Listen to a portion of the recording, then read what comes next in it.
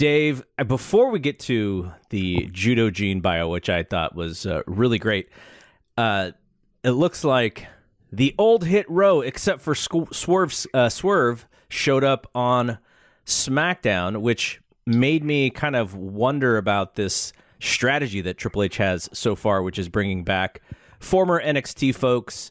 I thought the Dexter Lumis one was kind of a bit of a head scratcher. Without Swerve, this one is a little bit of a head scratcher too. Like, what do you think about his strategy so far about, kind of just bringing back these surprises? Well, I mean, people want surprises. So if he's trying to move ratings, the idea that, hey, there could be a surprise every week, that's a good strategy. The problem is that you also have to, it depends on, how people perceive it. Right now, it's like people want newness from him. So it's okay. But you have to figure out a way to use these people in the long run too. And, BFAB, they have to keep out of the ring, obviously. As far as AJ and Ashante, we'll see. They were, the act was good.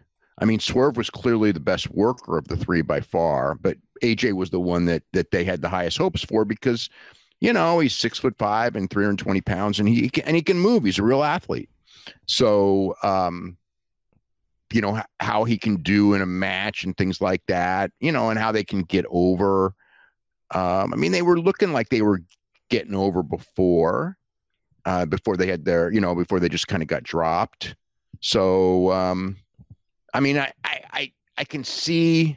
I see why he's doing it, okay? Because right now that's what people want. But as far as long run, they're not a sure thing, but they're, it's not like Loomis where I just go, okay, he's going to get a little bit of a pop, and then, he's a 38-year-old guy who isn't very good, and then what do you do? But it's not like one move determines all. You know what I mean? It's like how everything fits in, and we're way, way, way too early to know. And again, it's like it's not like there's these, who are the better options out there. I mean, the guys that they cut that were worth something, with the exception of maybe John Morrison, as someone who's pretty good.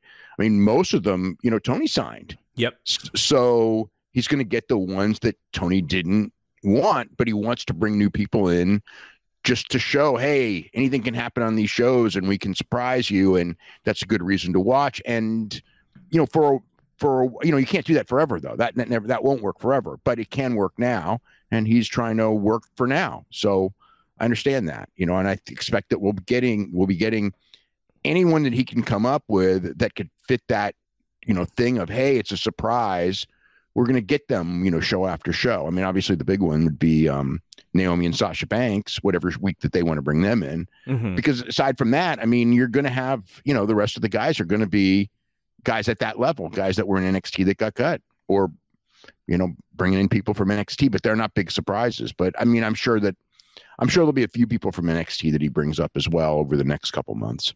Yeah, I think those might be a little bit more impactful. But to me, without Swerve, who, because I was really high on their act. I never thought the act would make it to the main roster because I didn't think that they would understand it. I thought it was really cutting edge. I thought it was awesome on NXT. But without Swerve, who's the main guy in that act, this comes across way more as Tony Nese than it does as Adam Cole or something like that.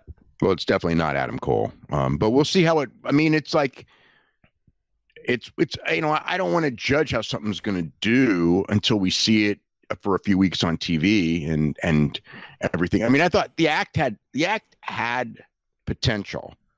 But everyone who's at a decent level has potential if they can kind of figure out the right way to use them.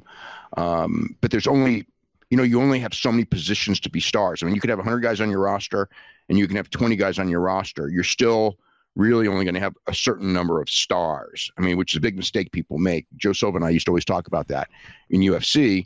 when they would have like 50 guys on the roster, but you would have like 12 stars, right? Now you have 600 guys on the roster and you still have 12 stars because that's all the people that people are going to focus on. You know, you would think, oh, now we can have 100 stars. It's like, no one's going to care about 100 people except for the super hardcores. You know, I mean, you're not even going to know who they are.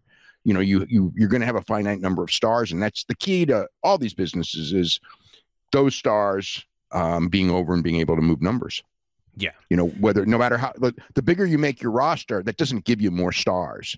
It doesn't necessarily water down the stars, but you've got to focus on, you know, those key stars and make them do things that people are intrigued by and want to pay money to see and want to watch on television.